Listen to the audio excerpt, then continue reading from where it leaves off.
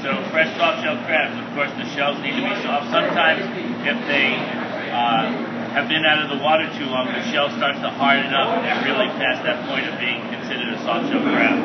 These are nice and soft, so they'll be tender to bite through. So if you don't have a scissor to cut the face, you want to flip it over and gently press on the body and cut right above the eye sac to create a pocket here.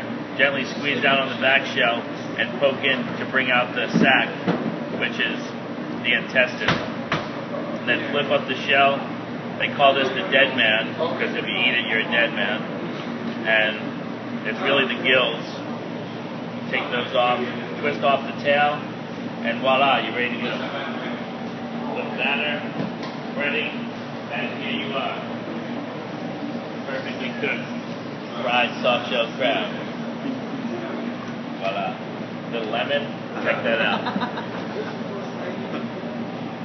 Go sit and eat it. Ready to go.